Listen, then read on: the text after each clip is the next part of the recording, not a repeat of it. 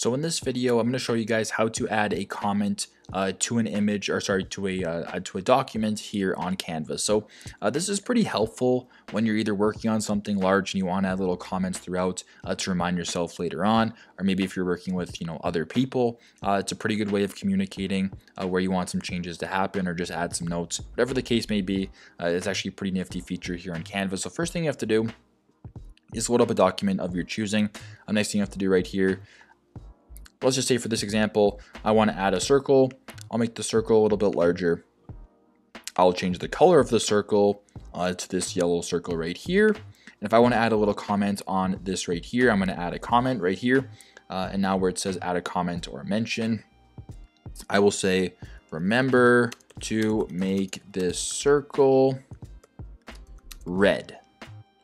I can just delete that, and I will press comment right there.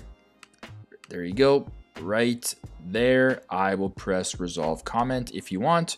So now when you're working on your document, on the right hand side, you can press on this this reminder right here where it says remember to make the circle red. I will just do that right now. I will make the circle red.